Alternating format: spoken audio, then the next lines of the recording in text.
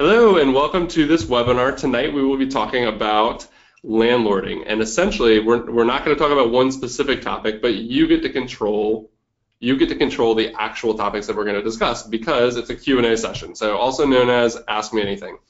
So let's roll through this. First and foremost, who am I? Why should you care? Why are you listening? I'm Lucas Hall. I'm the founder of Landlordology. I'm also a landlord of over 10 years. I have 3 properties in 5 states with about 17 or 18 tenants at any given point, and I love teaching. I love teaching people how to do things better, and I don't say I know it all, but I definitely have some great stories and experience to share, and that's why we do this. So this is free. This webinar is completely free, and it's hosted by Cozy. So I also am the head of industry relations at Cozy, and I help with general oversight of the product, and I'll tell you a little bit more about that. But lastly, and arguably the most importantly, I am not an attorney. So please know that anything I say here is not legal advice, and if you're looking for legal advice, I can't help you because I'm not a licensed attorney. But what I can tell you is that I can give you the best practices and the industry standards and how to do things the way I would do things to stay out of trouble and to run a better business. So there's a lot of valuable information there, and I'm happy to share that. So I also have, here's Landlordology. So this is the website that I founded, but is now part of Cozy. It's our content education division, and we basically teach you how to be better through content and guides and through bringing information up into the surface that's easy to find. Excuse me. So go in there, check it out. It's all free. You can browse through it. You can download whatever you want. And arguably the most important or the most popular thing there is our state laws and regulations pages. And so you can go through and look and find your state landlord tenant laws and just browse through them in an easy to understand format. So we've summarized it and broken it down into non-legalese and tried to explain it to you with links to the actual statute so that you can go read the actual code for yourself if you want to. So you don't have to take our word for it, but you can see it. So go check that out. I highly encourage you to do that even as we're talking tonight, and maybe it'll stir up some questions. I also have Maggie Cooper here. So Maggie, if you get a chance, go ahead and turn on your camera and say hi. Hello, everyone. I'm Maggie. Thank you for having me, Lucas. I will be helping out with the question portion of today's webinar. So I will be reading, Lucas, your questions, translating them, getting that all handled in a good, orderly way. And I work at Cozy. I'm a customer success manager here. So chances are, if you've signed up for a Cozy account, you'll get an email from me welcoming you and asking if you have questions. I also host a weekly webinar on Cozy. So if you have Cozy questions, we also do these on Wednesdays. We had this morning's at 11 o'clock, but we'll do another one next week. So if you're interested in learning more about Cozy, we also have resources to help you there. So thanks, Lucas. Yeah, you're welcome, Maggie. That's awesome. And for those who have not ever attended Cozy's demo that Maggie hosts, it's unbelievable. Like she'll walk you through the whole product. So though the product is free, there is some time that you need to take to sign up and do all that. But she'll show you exactly what you'll experience if you were to do that. So I've actually done it a few times just to see what she does differently than I do. So it's a lot of fun, and it's real short and real easy, and that's weekly. So check it out. All right, next I'll tell you a little bit about Cozy. So this is just a brief synopsis of what we do here and how we're changing the lives of landlords and tenants nationwide. So Cozy provides modern property management software. We do a couple core things. One, if you have a vacancy or you're going to have a vacancy or you're about to have a place that you're going to rent, we help you with the listing. So we'll create a beautiful web page for you, and you can upload as many pictures as you want, describe the property, and then we'll actually syndicate that to a variety of different sites where you can kind of cast the broadest net possible. You also will get a little share link that you can share with anybody, whether you text that to them or put it on social media, and potentially get new applicants that way. And so it's really easy for them to apply, for a potential tenant to apply. They just fill out the form. And then while they're filling out that online application, you can require online credit reports and background checks with that application. And that's what I do to get my tenants. I actually have them pay for that directly. It's $39, and it includes a full credit report, a full background check, and it gets bundled together with their online application. So I never really have to worry about chasing down more information. It's all right there from the moment I get the bundle. And they love it too, because They don't have to give me a wad of cash to go take care of it. It's a soft inquiry. It's real easy, and then they get a copy too. So no more like sending them a copy of their credit report if you reject them, because they've already got it. So it's changed the way I do business, and it actually helps me screen my tenants in about an hour or less, including reference phone calls, which is awesome. And then lastly, if you do find somebody who you want to rent a place to, you can actually roll them into online rent payments. So they get set up, you get set up. It's super easy. They can pay on any device, so they can pay while hiking the Matterhorn in Switzerland if they want to through their phone, and they can pay with bank transfers, like through ACH. They can pay rent through credit cards or debit cards or prepaid cards, and they can set it up to be automatic or just for single payments. They can pay for utilities through, if they owe it to you, or other storage fees or parking fees or whatever you want. It's a great way for you to keep track of all of the finances on that lease. And most importantly, the way I use it most is that I have one ledger and one account, and all of the roommates that I have in one single house, they all pay under one lease, and so they each only have to pay their portion, which is nice. So it tracks all of that, so they can pay only their sections, but then I get the whole thing. So it makes paying with roommates super easy, and my tenants actually really enjoy it and don't want to leave my property because of the way they're paying rent. So the best part is it is 100% free for you. So as a landlord or property manager, you don't have to pay for anything at Cozy or any of the core features at Cozy. We do make money. We make money on the screening reports and then other things like we have this product called rent estimates, which allow for you to go in and you'll get real market data of actual rent amounts in your neighborhood, and then you can figure out if you're charging enough, which is invaluable, right? And we make some money on that too. But all those are extra. All the core services are completely free, and there's truly no fee to pay or collect rent. It's really awesome. So let me talk a little bit about these core things, and the idea is that I'm going to touch on some topics tonight, and then I don't want to go into too much detail because I just kind of want them to jog your memory or think about questions that you didn't know you had, and so I'm trying to stir up questions for you. So let's go through the big things about being a landlord, right? Online rent collection.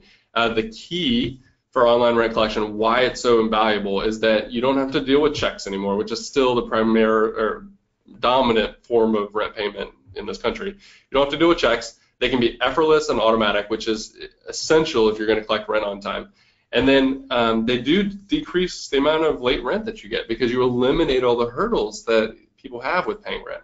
I mean, when I started, personally, when I started forcing my tenants to pay rent online, or I wrote it into the lease that this is how we're going to do it, which varies state by state, but I'm allowed to do it in my states, I eliminated all my late rent. Like, I hadn't had a single late payment in years. So it's truly amazing, and then they are actually happy. So when I had a recent group trying to leave my place, they actually asked, hey, Lucas, do you know of any other landlord in this neighborhood who uses Cozy? And I said, well, yeah, I know a few, but I don't know if they have any vacancies. And they said, well, we don't want to stop using Cozy. And I was like, well, that's kind of a testimony to the product, and the tenants are asking for it. So when you market your tenant or market your listings with Cozy, as I mentioned, we will create a beautiful website for you where you can post pictures, you get a map attached to it, and then you can actually share all those listings with potential applicants. If you have multiple units, they can browse through multiple units and see, if you have an apartment building and they might want a 2-bedroom or 3-bedroom or a corner unit, you can do that too. We'll automatically syndicate it out there to the partners, and then it will serve as your online application. So no more passing out paper applications and then storing Social Security numbers in a locked safe, and you don't have to deal with all that hassle. And then the online applications themselves are amazing. I mean, I mentioned you can pay rent while hiking the Matterhorn. Well, I actually had a tenant fill out an online application and submit a credit report and background check to my place in Virginia while she was hiking the Matterhorn. I mean, she stopped to eat dinner with her group that was climbing this mountain, and got an email saying, like, dear roommate, like, please apply because I really want to get this place. And then sure enough, she did it right there on her phone.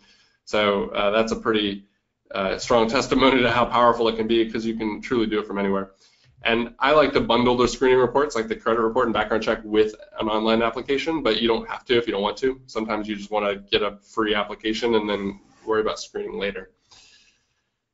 These screening reports I mentioned, which I'll show you an example of these, they use soft inquiries. So that's so critical. If you know anything about the credit industry, whenever you go get a lease on a car, or even like you sign up for the Apple Care plan and it's like a recurring fee, or not the Apple Care plan, the iPhone trade-in program, for those of you who like that, they'll do a credit check on you, and it's a hard inquiry. So which means it will actually hurt your credit.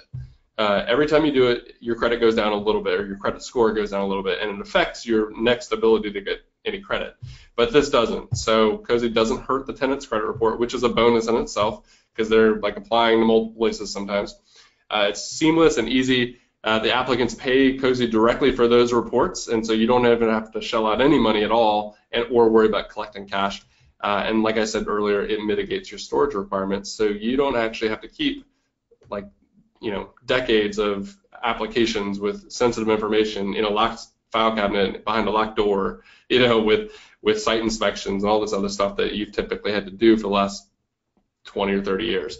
So it's all online, and it's really accessible to you. So keeping with this theme, let's talk about the top 10 pain points that a landlord or property manager has. So these are things that kind of make you squirm, right? I mean, things are like, oh no, I've got to do that again. And these things, we'll roll through them. I want you to talk about these. So let's talk about these topics. Let's ask questions about these topics. Let's go through the details as much as I can without actually giving legal advice. So the top 10 pain points for a landlord or property manager is the loss of revenue or income or rent, meaning when you have a vacancy or when somebody just leaves and abandons the lease, like you're actually losing money, and your mortgage company is not going to say, oh, that's okay, just don't pay mortgage this month. Like you still have to do that, which means you have less of a grocery budget, or you have less money to fix the roof or whatever. So that loss is by far the biggest pain point, and that's something that I think we all fear every single month. It's, well, okay, I picked good tenants, but are they going to stay good tenants? Number two, eviction. If you've ever had to go through an eviction, it is not a nice process.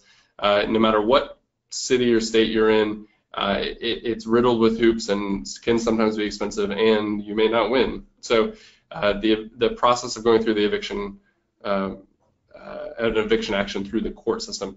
Number three is stress. Number 3 and 4, stress on property management and your business, and then stress on your personal life. I manage one of my properties is actually my wife's property, and I manage it for her because she can't handle the stress of it in her personal life. She just doesn't like it. So I do it for her, and I love it, but it's not for her. So but the stress of property management, I've got a potential vacancy coming up in 2 months, and I'm getting some interest, but I'm nervous. I'm like, well, is this going to pull together? And yeah, I've got 60 days, but I'm nervous. Number 5, tenant turnover. Like, how do you handle them moving out and moving in? All that process and everything that happens, whether it's repairs or cleaning or security deposit deductions and what's right and what's wrong. How do you handle that? Other pain points, repairs. Those are big ones. And how do you set up the proper techniques or proper contacts to make things happen when things go wrong? Number 7, compliance with the laws. And so I did mention on Landlordology there is a site or a page that's the state laws, and so you can go look at what your state laws actually are and see if you're in compliance with them. Many times it's actually not that you're intending to break the law, but it's more like, hey, I've got this lease clause that isn't matching up with what the state says I should do. So, I only gave 12 hours notice when I really should have given 3 days. So that kind of stuff. Number 8, adequate insurance. So some people don't even have insurance on their rental properties, and by law you're not required to have insurance. But if you do have a mortgage, I'm sure they will require it. So what does that look like? How do you make sure that you have enough insurance? And even loss of rental income insurance, which is important, or umbrella insurance, which is something I have. How do you handle leases? How do you find a good lease? What's in a good lease? How do you sign good leases? All that stuff. And then lastly, finances and taxes. How do you track rent? How do you track fees? How do you track other things? And then how do you do your taxes so that you get the most deductions possible and you don't have to pay as much? So those are my top 10 pain points that probably, I hope 1 or 2 of them, hit with you, and that you were like, oh yeah, I know what that's about. So let's talk about it. So let's roll into this. We have a whole almost 40 minutes or so questions, an opportunity for questions. So feel free to look on your right-hand side and type in any question that you have. And again, I cannot give legal advice, so if you ask for legal advice, I can't do it. But I will answer to the best of my ability. And Maggie Cooper from Cozy is going to help me with this.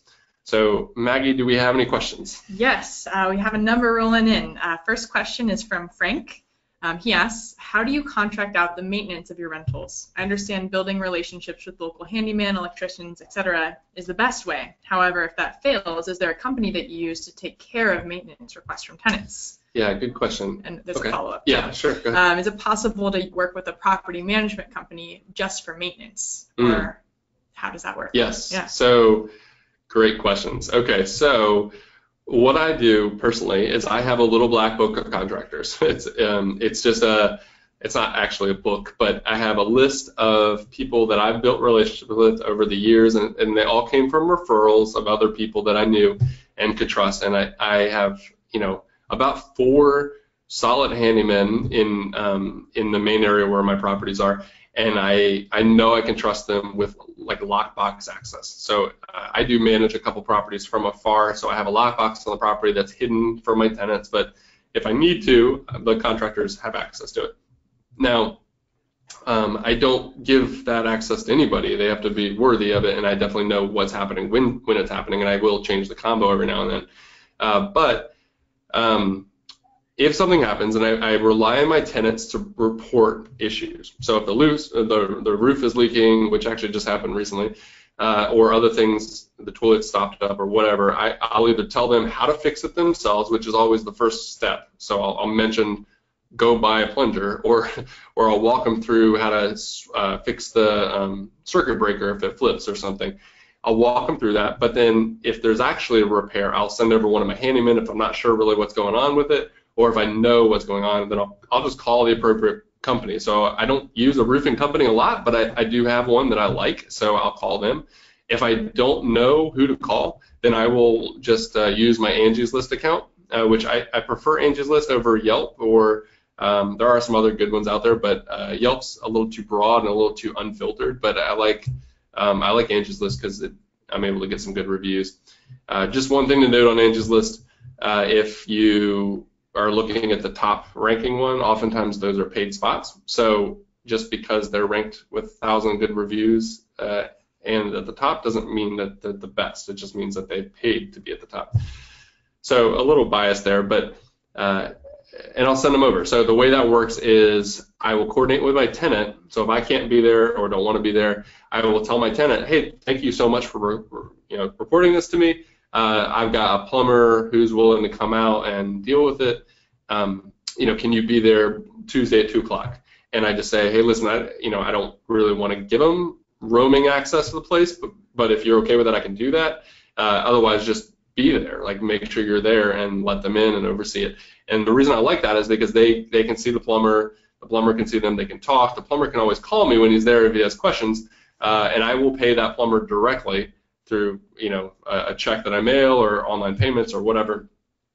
But then the tenant actually gets to see the work, and so then I will follow up with the tenant and say, hey, listen, did you fix, was it fixed to your standards? And then if not, then I'll call the plumber back up again. So that's typically how I handle it, which is it works beautifully because the tenant's involved. They typically want to be involved if somebody's walking around their house, and I don't typically have to be there, so I can do it remotely. If I don't have somebody that I want to use, or I don't feel like I want to look for people all the time, then you can sign up for a home warranty program. And I actually buy home warranties on my every new property that I buy. Not new, but new to me property. And so for the first year, I know, I may be in a different area or whatever, and I'll be able to call them. Now there's like American Home Shield and Old Republic, and those are the two I've used, which have been okay. They've been good. I mean, they're certainly expensive, but I suggest if you are looking into a home warranty program, don't buy the cheapest one possible because you won't make your money back. Oftentimes they won't fix things like fixtures. So if the sink is leaking or the sink faucet is leaking, that's not covered, which is silly because that's what happens the most. But read the terms and conditions and you'll be fine. I'm sorry, was there the last part of that question? About if you could hire a property manager. Oh, yeah. Got it. Just the property repairs. Got it. So a la carte services. Yeah. So yes, you can. Not all property managers want to do that, and they often won't advertise that. But if you go to one that's local and you just talk to them on the phone and say, listen, I really just need somebody who's going to oversee the process for me when I have an issue, and I'll give you $100 every time that happens. Chances are they'll say yes, because they know it doesn't happen a whole lot. But other times they'll just say, no, I'm sorry, you have to hire our whole suite of services if you want that part. You can't just have it a la carte. But, it's case by case. I like to, as I mentioned, I like to make my tenants kind of responsible for that. And I will even put that in my lease and just say that they have to kind of be part of that process. So, good question. Thank you very much. All right. Next question is from Pamela. She has 5 rental properties that she has mortgages on. Should she move them into an LLC?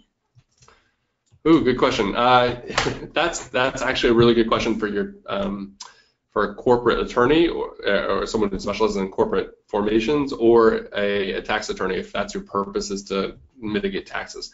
A lot of times people want to do this for liability reasons, and they think like, oh, if I get sued, then if it's an LLC, it won't matter. Well, not always. So that's the general understanding, and it can work that way, but most of the time it doesn't.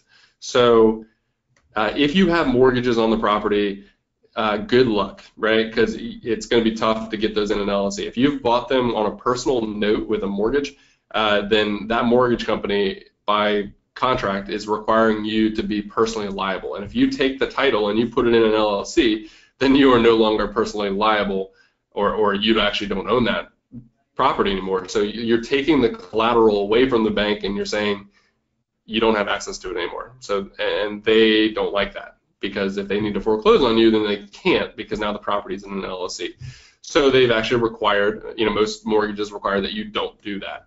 And if you do, what that triggers is a due on sale clause. So technically the title gets transferred from you to the LLC, and that's considered a sale. And then you'll likely get a letter in the mail from the mortgage company within 30 days of you doing that, and they say, hey, listen, you've got 30 days to pay the mortgage in full. And that's never a nice letter to get. So if that happens to you, you better scramble back down to the main office for the county clerk's office, and then transfer it back and then show proof of that. So if you have a mortgage, it's not a good idea unless you clear it with your mortgage company first. But if you don't have a mortgage, then you're free to do that. Just know that if a tenant wants to sue you, they can sue you on a number of levels. They can sue you as the owner. They can sue you as the property manager. They can sue you as the debt holder. Like, if you're involved in any way possible with that property, they can sue you personally. So yeah, it provides some protection, but a savvy tenant is going to figure out a way around it. So it's not a 100% protection. What I do personally, because I have mortgages, I can't transfer to an LLC. I actually just have an umbrella insurance policy. So they have these things called umbrella policies. What it does is it sits on as an umbrella over all of my properties, and it's like for $1 million or $2 million, you have a variety of different options.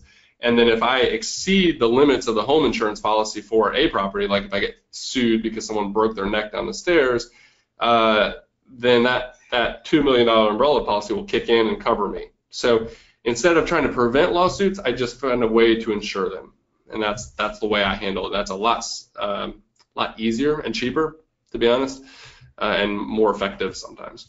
So thanks for the question. Good one.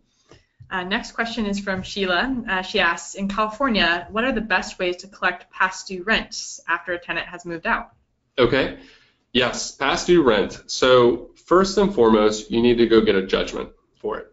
So you don't really have much of an arm or a leg to stand on if you, I guess people aren't standing on their arms, but if you, leg to stand on if you don't have a judgment. So you have to go to small claims court. It probably will be small claims court, depending on how much you're suing them for. But after they've moved out, so it's not an eviction case, right? They're already gone. You just want to collect that debt. So go file a small claims suit. Try to win that judgment. Maybe they won't even show up, or maybe they'll just show up and lose.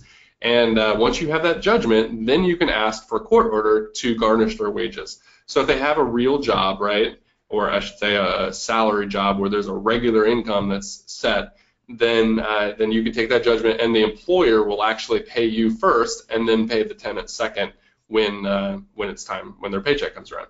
Now, if they don't have a regular job, or they're working, not that construction's bad, but sometimes there's like cash under the table when they're digging ditches, and you don't have access to that employer payment stub or anything, then it's a little more difficult. So the other method you could do is contact the IRS. The IRS actually has a web page for this. You can go to and learn about it. And typically, I think for 2 months out of the year, I don't know if it's like September, October, I'm not sure, but 2 months out of the year, you have the ability to file this judgment or this court order and tell the IRS about it. And then what that says is they'll keep that and say, okay, well, if they are going to have any sort of a tax refund that following year, then IRS will actually pay you first and then give the rest of the refund to the tenant. So that's a bigger hassle, but it's effective if you can do it according to the rules of the IRS.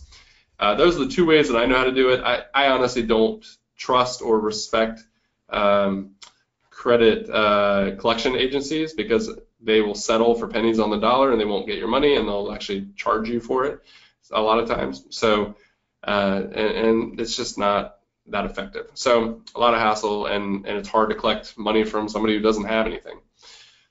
So that's what I would suggest, those two methods.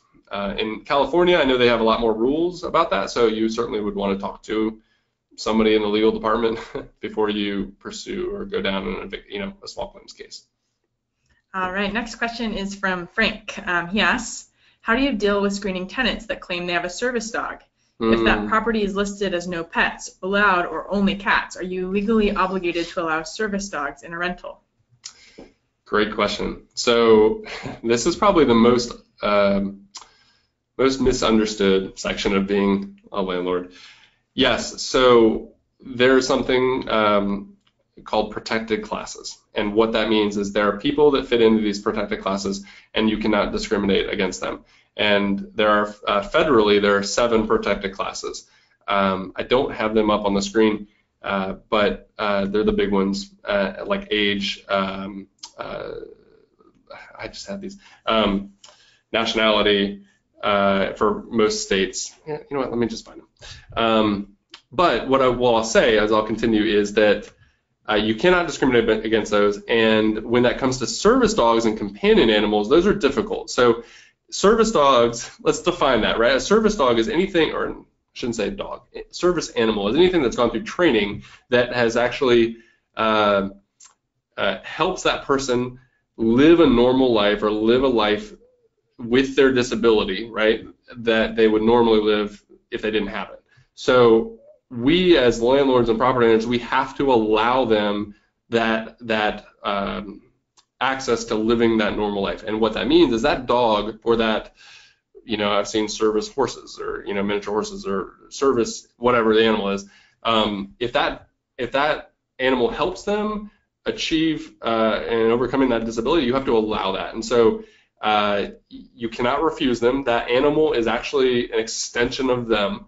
It's like their arm or their leg. It is part of them. You cannot separate it. And that animal is not a pet. It's very clear that the government says that it's not a pet, and you cannot discriminate upon it. It's almost as if it were a person.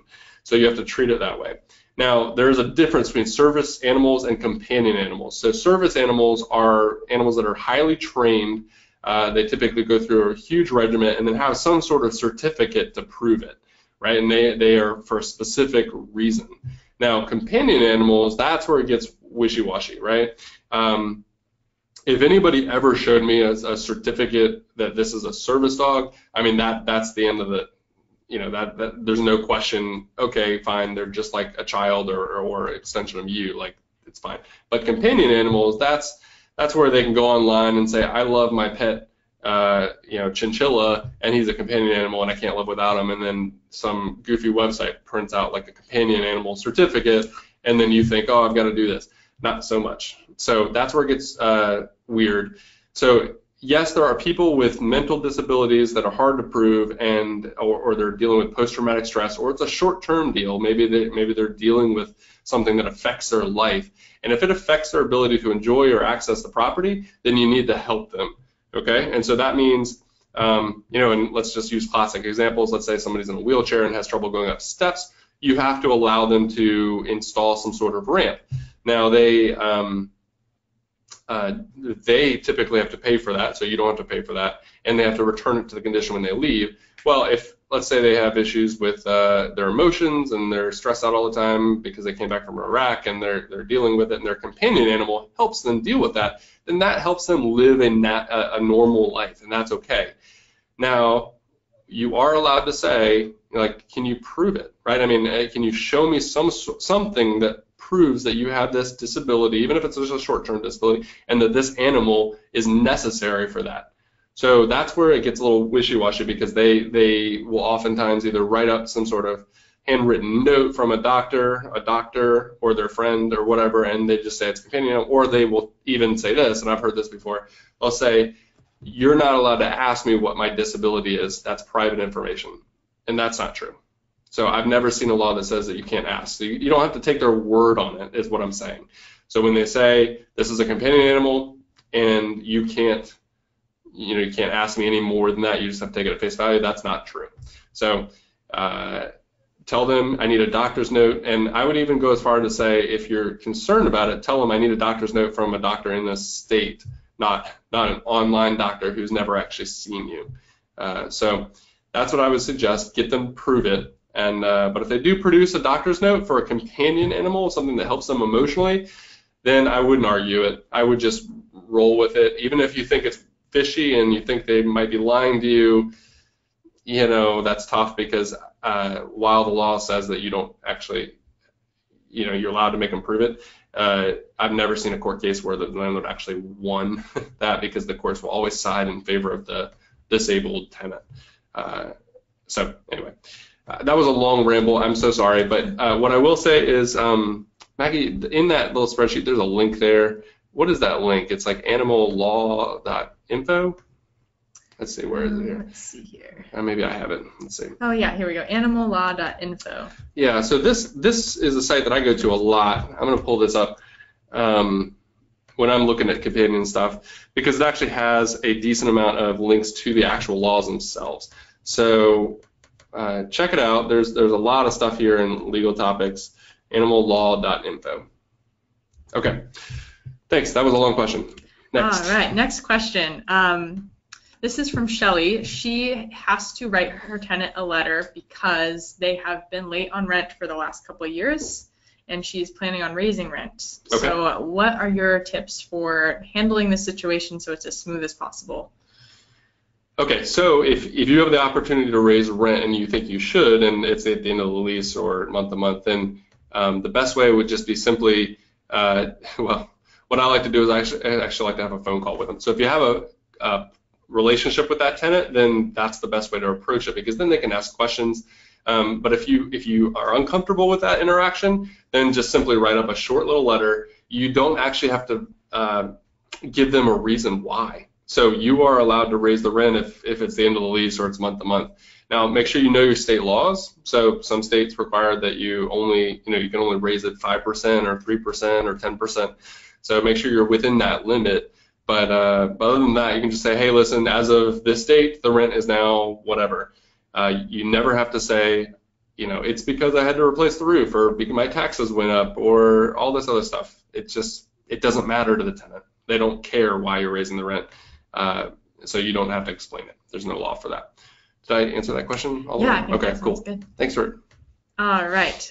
We have a couple questions about Cozy, and I'm going to condense them into groups, one on rent collection and one on screening. So we have Shelly and Stan ask about how to take your existing tenant and introduce them to Cozy. Okay. And also what to do if you have a late fee you want to add through Cozy. I see. Okay, so the best way to introduce a tenant into Cozy is actually from the very beginning. And so you can do it at any stage, but the way I like to do it is I use Cozy for my online applications. So when I have somebody interested, I give them the link to apply, and they actually get set up in Cozy that way. And then once they're set up and they have an account, the rest of it's super easy. So they're already familiar with the site, they know the URL, they get email notifications that, hey, your lease is starting, and that you can set up payments. So it's very seamless, and I've never had any issues that way. But if you already have existing tenants, or you didn't use Cozy for screening, you can do that too through Cozy. You can do payments through Cozy easily as well. So you just tell us about your lease, the dates that rent's due, what the rent amount is, if there's deposits, things like that, and then add in the renter's email address. And then when you do that, it will trigger an email, and it will walk them through the whole process. So it's like, hey, guess what? Your landlord's using Cozy. Like, let's get set up. And Cozy walks them through that. If they're special and they need a little extra help, then I will actually do this with them. But it's unnecessary. I've had that happen once. So most of my tenants can get set up on their mobile phone in a matter of 3 or 4 minutes. It's really that easy. And that's just the beauty of online rent payments. What was the second question?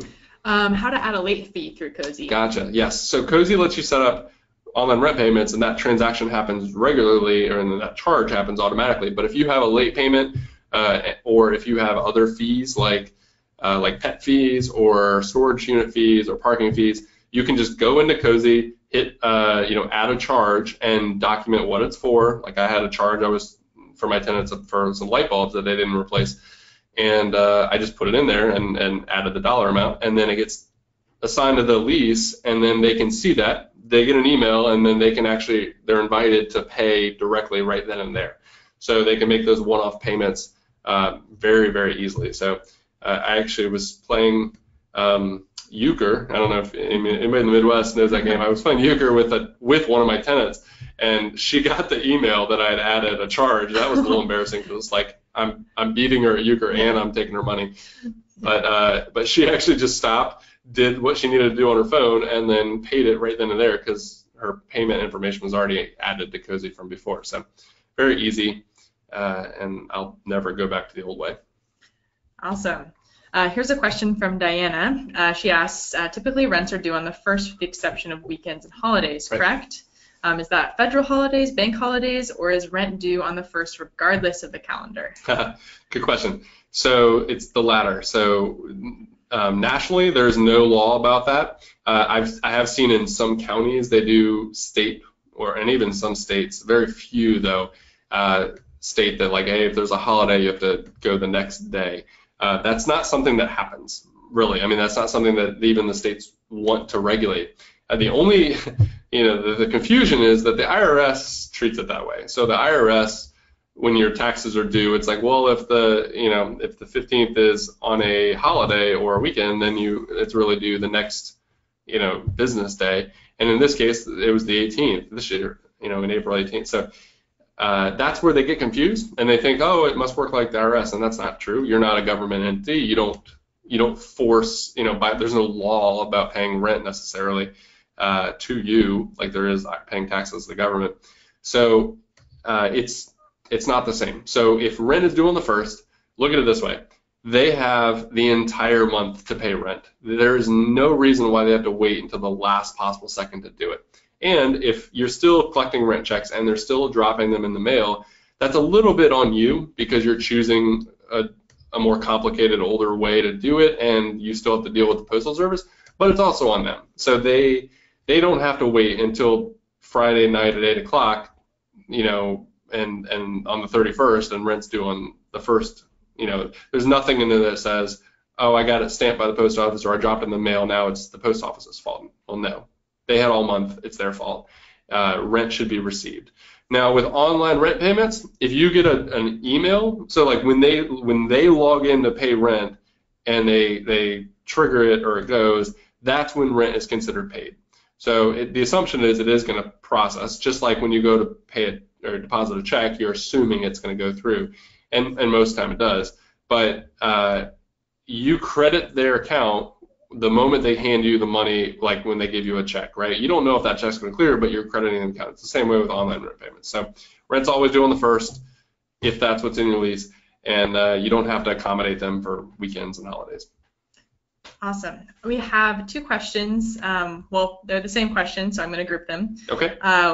You mentioned umbrella insurance. Can you elaborate on what kind of insurance you recommend and talk a little bit more about your insurance that you use? Okay, sure. So I have Allstate for all my properties. I've just been with them for a long time. I bundle it with my car insurance, and they offer a plethora of products. So I like Allstate, but they may not be the cheapest for you. It just depends on your property, and they may not be the best for you. So try it out. USA is another good company. Navy Federal Credit Union's also great for this kind of stuff. So what I love about umbrella insurance is basically I have home insurance policies on every single one of my properties, all my rentals and my personal residence. But usually that's like liability up to $300,000 or so. But what if I get sued and I now lose a court case and I have to pay $1 million? Well, my home insurance would cover $300,000 because that's the liability coverage, but then I'm on the hook for the other $700,000, and I don't have $700,000. So then the tenant could go and they could sue me to collect on that, and I could potentially be forced to liquidate assets or sell other properties, or they could come take some of that away, depending on how far they want to take it.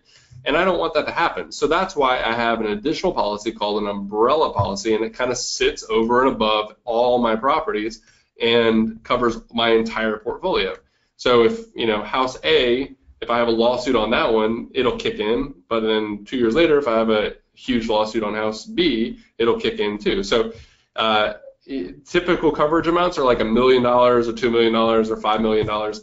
And it's really the biggest thing they cover is just like big lawsuits. And those are the ones that'll devastate you. So that's the thing you really need the coverage for. Ideally, you never have to use it. If you do have a claim because a tree fell on your house, that's where your home insurance would kick in to fix it. But, it covers above and beyond. The nice thing is, too, it also covers, if you have a bundled car policy, it'll cover that, too. So if I'm driving down the road and I have $100,000 worth of liability coverage and I run into, a McLaren or a Lamborghini or something, and it's like a $300,000 car, and I total it, that's where the umbrella insurance would actually come in and cover that too. So that's what I recommend. Go check it out. It's usually only between $300 and $500 a year, so it's pretty cheap relatively, cheaper than even creating businesses sometimes. Awesome. Yeah. All sure. right. Next question is from Kristen. Okay. She says, we have a property with 4 unrelated individuals on the lease. They want to renew, but one person is leaving and they will get a new roommate. The tenant leaving has a pet. We have a pet addendum on the lease. What is the best way to handle renewing the lease in the security deposit?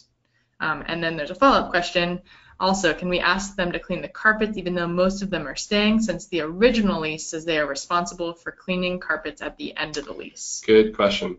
So I'm actually dealing with something very similar right now. I have 6 roommates in a house, and one of them's leaving, and the other 5 are renewing.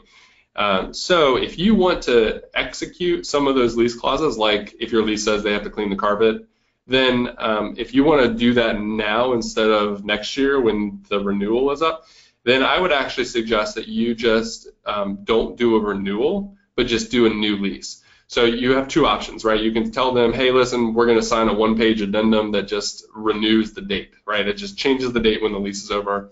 And then you can also include and Bobby's leaving, that kind of stuff. And it's really a simple document. It's 1 page. They all sign it.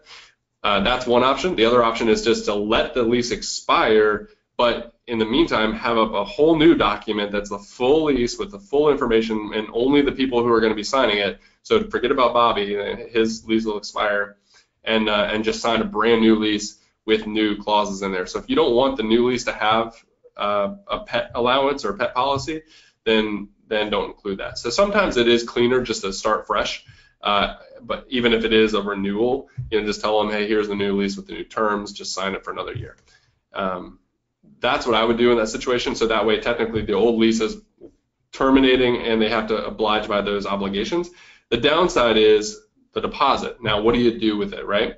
So technically, if one lease is fully ending and a new one is fully starting, then you would have to give back the deposit minus repairs. So that requires you to do like a move-out inspection, even if they're all kind of staying there. You kind of look around and say, this is what's the damage is, and I'm going to fix it now and take from your deposit if you don't fix it. So that can be a little more work, but it's cleaner.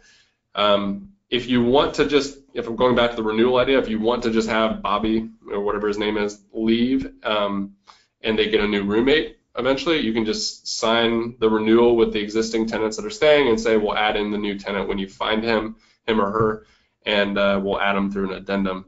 And in that case, the new tenant would kind of pay Bobby his deposit back. So you wouldn't issue any funding because the lease is being renewed. You wouldn't give back any money at all, and you would just tell Bobby, hey, if you want your money back, you got to get it from the new tenant, and that new tenant is now on the lease.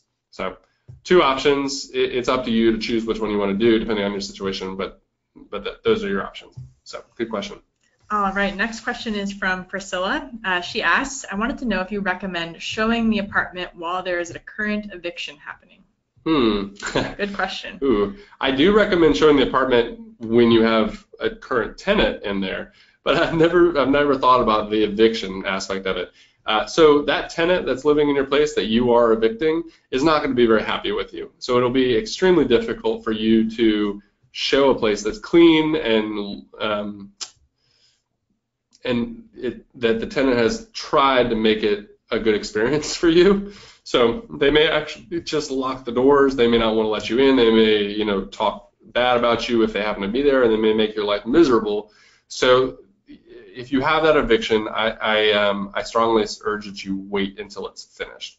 I know that's a hard pill to swallow, but what happens if you are actually going to eviction court and you talk to the judge and you may think that you're in the right 100%, but for whatever reason the judge decides, no, let's give this tenant another 30 days to get out, and you've already signed a new lease with a new tenant that starts before that, and then you're kind of up a river, right? Then you can't, or down a river, I suppose. Then you can't, now you have two contracts, and you can't do anything with it. So then you might be liable for that tenant's, fees or whatever it is because you're breaking the contract. So in cases of an eviction or when you think that you're going to have trouble getting a tenant out, don't sign a lease with a new tenant. Wait until it's over.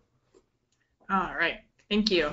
We have a couple questions that I'm going to combine. Okay. These are about recommended lease contracts. Pamela and Valencia have asked if you have a good sample of a lease that you go by or who you'd recommend for crafting a lease template. And then Diana asks about, does Landlordology have resources to find a real estate or a tax attorney?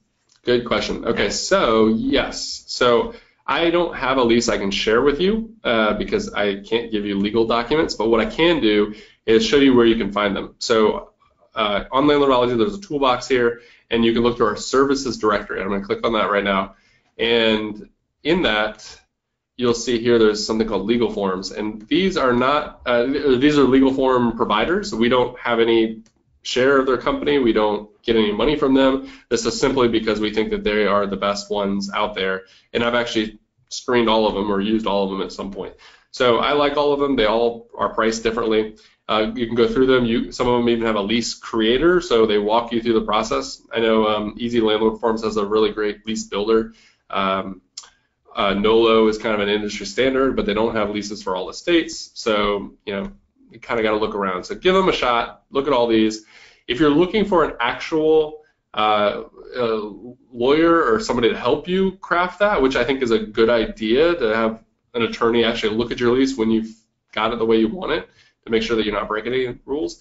If you don't have a local attorney who knows your county laws, then you can probably find one on AVVO, which is AVVO. You can click here and look there, and you can search through their lawyer directory. So that's the best way. If you don't have a lawyer, that's the best way to find one, I think. So give it a shot. All right. We have a couple cozy questions I'm going to combine into one. Okay. Thomas and Nina have asked about cozy screening. Thomas specifically is wondering if cozy is compliant in the state of California. He's noticed it's gotten very expensive in that state. And Nina is asking if Cozy screens nationwide for background and criminal eviction checks.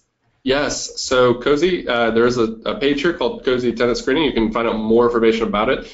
And it is compliant in every state in the fact that that the tenant pays for these reports. So where the laws are on the states is that typically they say a landlord or property manager can only collect a certain amount of money, and it should be used for screening purposes, like credit reports and background checks. But if you use Cozy, you're never actually collecting any money. It's a payment and it's a transaction that happens between the tenant and us and Cozy, and we give them the report, and it's shared with the landlord immediately, like at the same time they get it. So it is a product that they are buying on their own.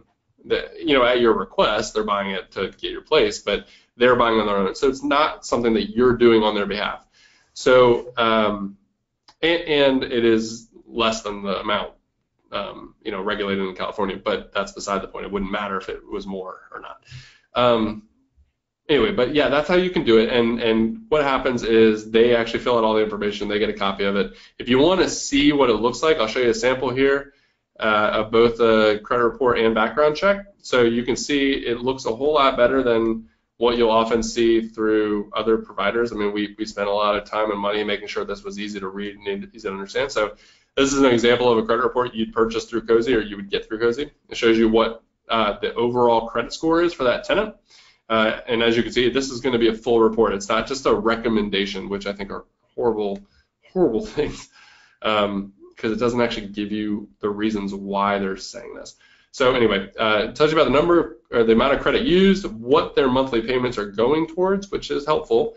But my favorite part about this whole report is just something that people oversee or they don't get in other reports, but it's the total debt and how it's divided up. So I want to know personally, in this case, they have $202,000 in debt. Like, I want to know if that's mostly debt on a mortgage, or is that like a debt from a hospital because they were in a car accident, or is that, $138,000 in like pants at the Gap? I need to know what type of debt it is because it really does matter. Hands down, I would take somebody with $300,000 in mortgage debt over somebody with $3,000 in credit card debt. So $3,000 is not much in the realm of, in our consumer base now. I mean, a lot of people have $3,000 in debt, but that is worse to me than $300,000 in mortgage debt.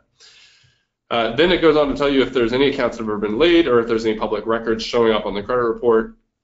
It'll go through every single line item or every installment account, like every credit card or every mortgage, and give you a 2-year history. So it'll tell you if they've ever been late for the last 2 years, what the balance is, what they owe, and then it'll even go through and say who else has inquired. So sometimes you'll see other screening companies on there because they've applied at the apartment down the street. That's kind of interesting. If they say they haven't applied anywhere else, and then all of a sudden you see 2 other recent inquiries, it's like, well, they lied to you because they're hedging their bets. They're going to pick one place. And it'll show you previous addresses, which is great in case it doesn't match up with where they say they're living. And then even employment opportunities or where they've lived in the past. So this is a really detailed, great report, easy to read. It doesn't look like a fax machine spit it out from 1972, which is usually the case for credit reports. And then going on to the background check, here's an example of what you would see. This is a clean background check and a one that had a hit on it. So if you're doing a background check through Cozy, you'll get not only a Social Security verification, but it'll do an eviction search. It'll do a sex offender search, terrorist watch list, and then it will search national and county criminal records for those counties who do offer criminal records online. In some cases, it may take a few days if the county that you're searching in is not up to date, and they literally Martha is in the back of the file cabinet room, looking through things. That takes a couple days, but other than that, it's usually pretty instant, and it comes back. So you can see here, Buster Bluth is all clear, and he'd be a great tenant. But then George Michael Bluth, he had an arson charge in Orange County, California, that showed up, and so I probably wouldn't rent to him because he'd probably burn down my banana stand. So that's it. I think I answered that question. Yeah. Great. So let's move on. All right. AJ has asked, he's having trouble renting his studio apartment. It's an open layout plan, essentially just one big room, furnished. do you have any suggestions for someone who's having trouble renting their rental? Yeah, so there's only really a few reasons why you would have trouble renting a place. So the three factors that affect your ability to rent it are price, condition, and your ability to market it. So consider it like a triangle, right? So if your price is too high, then you're not going to get anybody interested. If you're not marketing it correctly, so if you don't have great pictures online on all your ads, or you're not writing a good enough ad, or you're not highlighting it, or you're not putting it in enough places, then people aren't going to see it, or they're going to think it's not a great place. So you really have to have a pristine, high-quality ad with really great photos. And then the last place is condition, or the last factor is condition. So if people are inquiring and they're showing up, but the place stinks, or not that yours does, but if it's got an odor to it, or it's dark, or it's dirty, or it could just be raining that day, and that sometimes affects price, that will affect it too. So if you're not getting any inquiries at all, then I think your price is too high, or your ad is not good enough. And so work on those things. Unfortunately, if sometimes you have a certain amount you need to get, and unfortunately sometimes that doesn't always happen. But if you are getting inquiries, then work on the showmanship of the property. Like, make sure that it looks nice when people show up, and time it properly. So if you're not sure what to charge, you can actually use a product that we have here at Cozy. It's called our Rent Estimate Reports. And what it does is for $19.99, you'll actually get a full detailed property report that matches up what other people in your area are getting for rent. And we're able to get that information pretty accurate. And I've talked to lots of landlords who actually say, oh, like, I got this report and it cost me $20, but I was able to raise my rent $100 a month. So it paid for itself in 2 weeks or less. So you can do that, see how it compares to what you're getting, and if it's a lot lower, then maybe you should lower it. So thanks. All right. We have had a couple questions about working with agents and property managers. Okay. Lee asks, for listing a rental property, is it better to hire an agent? How could we find one that would provide good value? And is getting into the MLS only through a realtor? And then Patrick asks about how he's having a hard time finding a competent property manager and ways for finding a good property manager that he could work with. Yeah, so a couple of good questions. So really the question is, should I hire a property manager, period? And my personal opinion is that I think property managers are worth their weight in gold if you find a good one. The problem is that it's hard to find a good one. So the ones that truly care about and are passionate about their business and helping you and serving you in the property, then they're amazing. The ones that are just doing property management on the side because their real estate business isn't taking off, those are the ones you want to avoid, because they are struggling to make sales, and they're like, well, I'll just manage properties because it pays the bills. No, they're not going to be in your best interest. So one, to answer the first question, you do not need a property manager to list your property. There are lots of sites like Cozy who will syndicate your listing. They'll help you make a beautiful listing and put it out there for people to see. You can also use tools like Zillow. Zillow has a rental manager that also syndicates it out. So between Cozy, Craigslist, and Zillow, you'll hit every renter that you could possibly want to see the place. Then the listing agent or the real estate agent isn't going to be able to do any better than that. Now the MLS is a private listing service that real estate agents and property managers have access to, and you have access to it through Cozy. Actually, if you were to create a Cozy listing, we'll syndicate it to realtor.com, where all the MLS stuff's pulling up. So I personally also don't like getting calls from real estate agents who found my place on the MLS, because they, one, expect me as a landlord to pay 1 month of rent to them as a finder's fee, and then two, the other rentals I find in the MLS are usually put there by agents, and they often will price things too low so that they can make a quick transaction. Like, they don't make any money unless they make a transaction, so it's in their best interest to price it low and get action on it rather than actually price it competitively. So I don't like that. So no, you don't need a property manager, but if you don't want to do it, then you certainly need to hire somebody to do it for you. Awesome. Good question. Do you have Any advice for or warnings for marketing longer-term furnished rentals? She also goes on to say an HOA clause prohibits short-term leases like Airbnbs, executive housing, anything under 2 months. Okay, so there's 2 parts there. I love long-term rentals, period. You'll make more money with short-term rentals, but they're much more complicated and they're kind of a hassle. So you would need help if you're not local and you don't want to do it yourself. You would need help with short-term rentals. But for long-term rentals, you can get that lease set up for a year, and then you don't really have to think about it much unless there's a repair needed. Now, when it comes to furnishing, that's a great way to increase the rent price. So people sometimes will want like the conveniences. They don't want to have to pick out furniture. They don't want to have to deal with it. They know they're only in town for like 9 months or a year, and it's just that they've got the suitcase on their back or the backpack on their back, and they just need a place. So you can certainly do that. So if your place is already set up for like short-term rentals, but you're not allowed to do it, then explore long-term options. And the suggestions that I have are to explore possible providers of tenants. So see if there's like a nursing company or a hospital nearby that has traveling nurses. That's always a good thing. That happens a lot, and they'll be in town for like 5 or 6 months. Sometimes doctors, traveling doctors who are learning a new trade, they'll come to a hospital and they'll learn. Universities too will often need placement for teachers or even for their students sometimes, and so you'll be able to get sometimes a pipeline of people that way. There's also a number of corporate websites, and I would just search for corporate housing online that work with businesses, like large corporations, to put their people places. Sometimes airlines need to put people up for long term, not just nightly stuff. So, explore those options. Consider like, what am I near? So if you're near a university, near a hospital, go talk to them. Talk to their HR department and go see like, hey, I've got a place. Do you want to work something out? And they'll actually pay you to put their people there. So the lease can be, a year, and they'll put like 5 people in over the course of the year. So it can be a steady stream of income, and that's a great way to do it. Otherwise, you're just left to advertise like everybody else for your long-term rental. So I hope that answers your question. All right, next question is from Corey. Is it best to include utilities in the rent or keep them in your name? Is it best to include utilities in the rent and keep them in your name, or is it better to have the renter put the utilities in their name?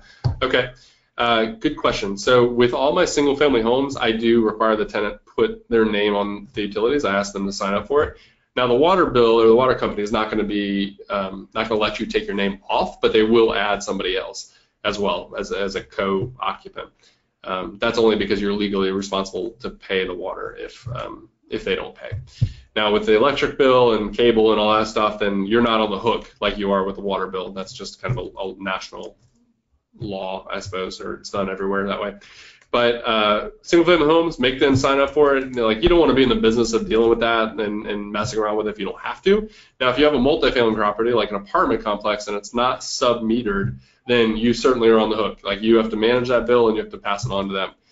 You have a couple options. One is you can just say, I'm going to divide up the utilities, and some counties do require you do this. But you divide up the utilities, and you basically allocate it by square footage, which is typically the most fair, and then you bill them for it. So you can use Cozy for that. If you figure out that Unit A has a $78 electric or power bill this month, you just add in a $78 charge, and then they pay it back to you.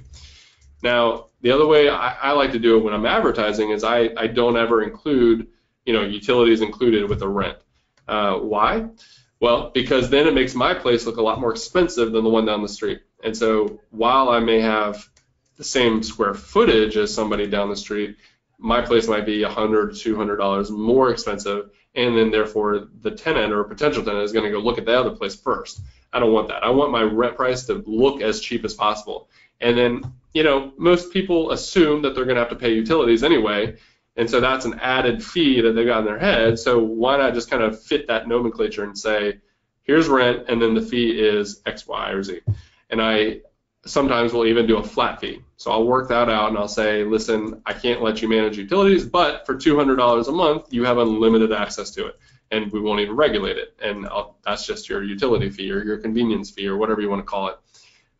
But check your state laws or actually your county laws to make sure that that's okay. All right. Here are a couple more Cozy questions. Okay. Stan asked about cozy in Spanish, and then Juan also asked about HOA through cozy.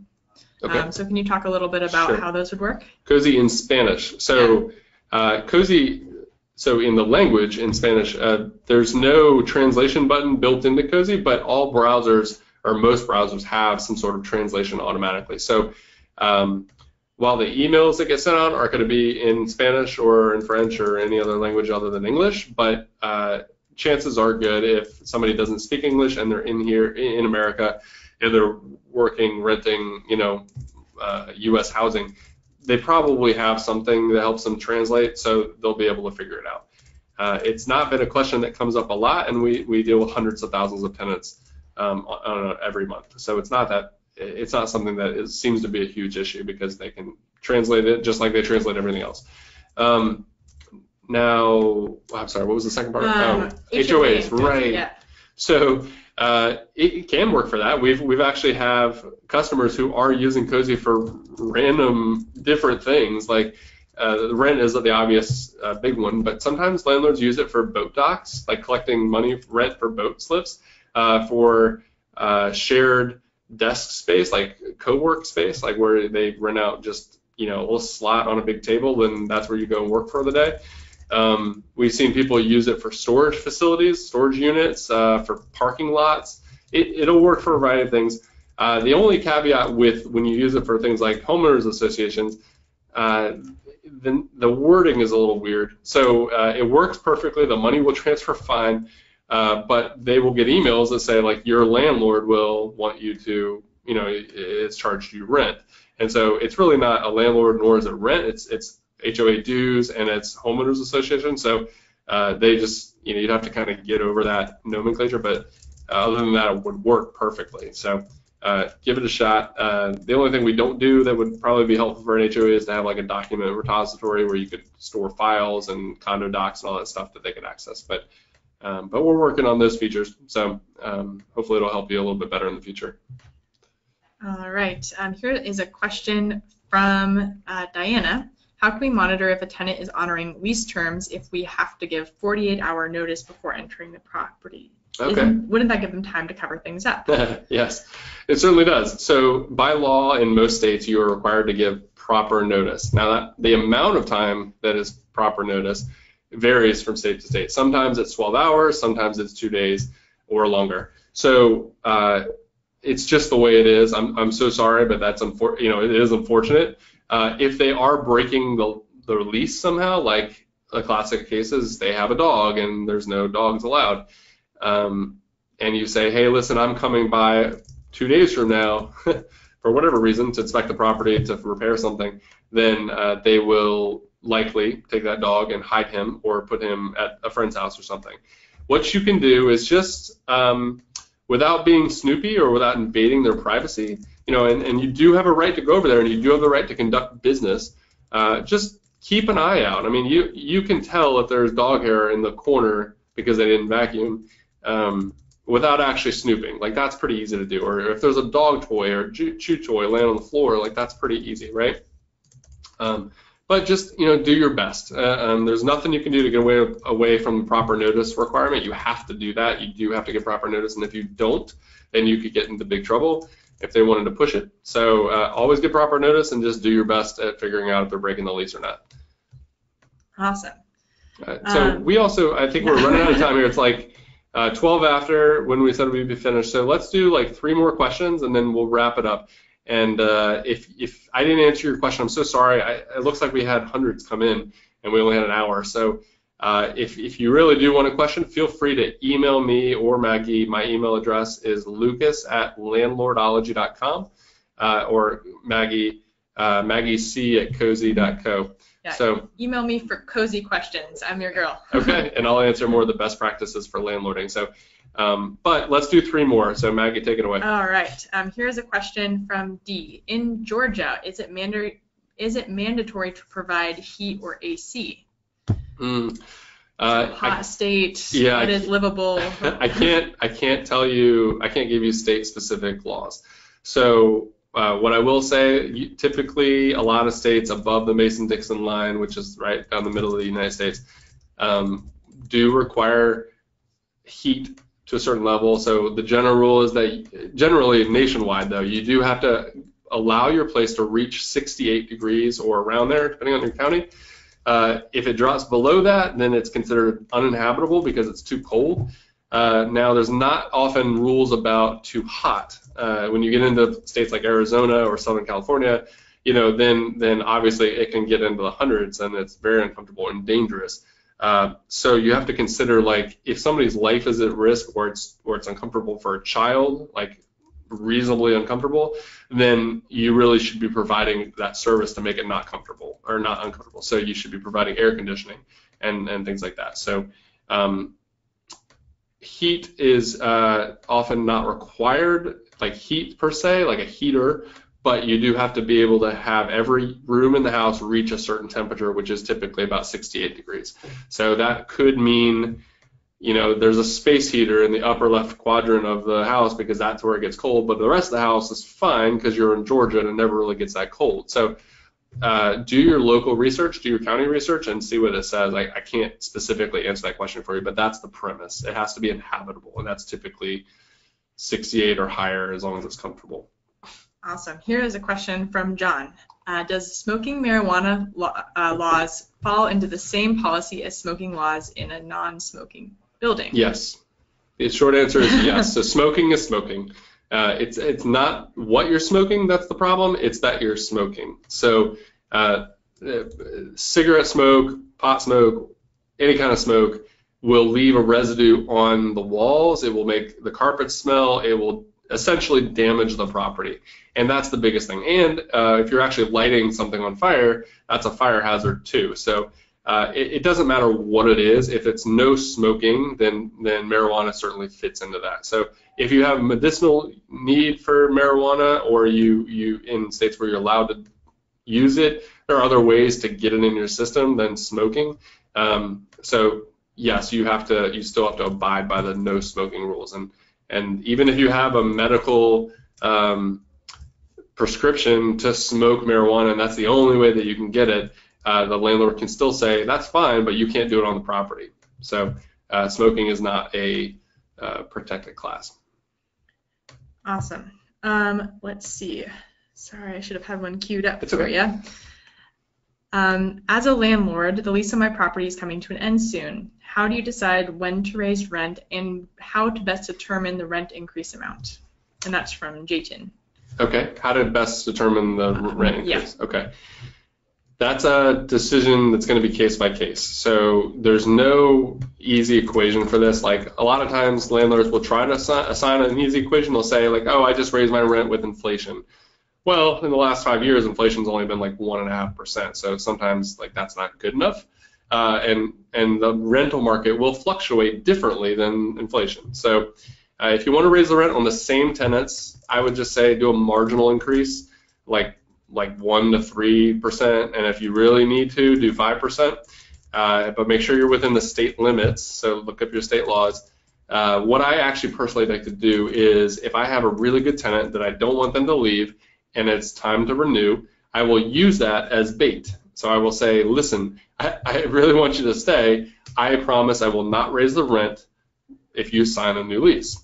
And that's my way to incentivize them. Now, it doesn't get me any extra money, but what happens is I get a really great tenant who saves me a lot of money in the long run, and they will eventually leave. Most of my leases are anywhere from 1 to 3 years, or at least that's how long the tenancies end up being. And at the end of the 3 years, I usually will raise the rent an absorbent amount to make up for the loss that I took for the 3 years that I had them. So I kept a good tenant, long time, it was great. And then when they leave, I'll raise the rent like 10 or 15%. So I will actually make up the difference that way very quickly. And the new tenant, I have no obligation to keep the rent real low for that new tenant because it's a new tenant. So as long as I'm providing an inhabitable place that at market rate or around market rate, it's fine. So that's what I do with raising the rent. That's how I figured it out. And I use, as I mentioned earlier, I use Cozy's rent estimates to figure it out. Here's an example of one, which tells me that my rent estimate for this property is about $1,000, $1,020. So I typically know how far I can push it. All right, last question is from Lakita. Lakita, I'm sorry for mispronouncing your name there. She asks, I have a tenant in Georgia that is not under a lease and was occupying the property when I purchased it. Okay. I want to serve the tenant a 60-day notice to quit. Will I be subject to squatter rights? Again, I don't know the actual squatter rights in that county. So it does vary from state to state and county to county. So typically they have to show proof that they've lived there for a decent amount of time and that they actually have the right to live there in some sort. When that right can be just because they've squatted, depending on the county laws. So I would actually proceed with doing what you can to make them leave voluntarily. Now, you aren't allowed to do horrible things to them or be just a bad person, but you certainly can motivate them. So what that means is, if it were my squatter, I would say, and this is prefaced if I allowed them to live there in the first place. But if they were just there, I would say, listen, you need to move. You don't have the right to live here. You don't have a lease. You don't have anything. And if you don't move, I'd call the cops. The cops will likely tell me you can't do that. We'll show up, but we can't do that. We can't just pull them out. And they're right. So, but what it might do is it might motivate the tenant to leave if they hear the cops are coming. Now, if they don't leave and they still argue with the cops, they still argue with me, then I would go and I'd get an eviction action against them. So I would go to court, file the paperwork. Yeah, it takes time, it's expensive, but it gets them out. If you don't want to go through that, you can always offer something called cash for keys. So if they have keys because you've allowed them to live there, but their lease is up and they aren't moving, you go to them and you say, hey, listen, I don't like this situation, but if you move out and keep clean up the place by Friday, I'll give you $400, cash. So I'll look at the place, I'll check it out, as we're departing, I'll change the locks and I'll give you $400.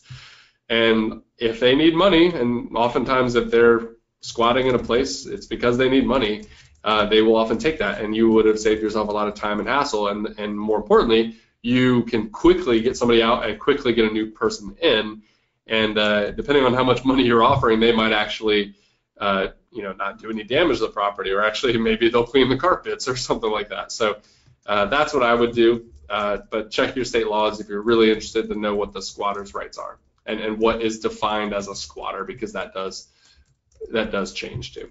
So I think that's it. Any last questions, or we're good? I think that's it. Okay. There's a few questions that we'll follow up by email. Yeah. Okay. And we've had a couple people ask about how to get in touch with Cozy Support and if we're going to be sending a recording. Gotcha. Yeah. Yes, thank you. So yes, we did record this. We will clean it up a bit and then send it out. So if you register for the webinar and you're here, we have your email address and we will let you know. So just look for that in the next 24 to 48 hours. We'll give you a link to it and you can watch it again. Again, we will look at the questions, but please do, if you have an urgent question that I didn't answer, please email us. My email address is lucas@landlordology.com, and I'll do my best to try to answer. If you do want to contact Cozy Support and you want to walk through that, again, Cozy is completely free, so you've got nothing to lose by trying it.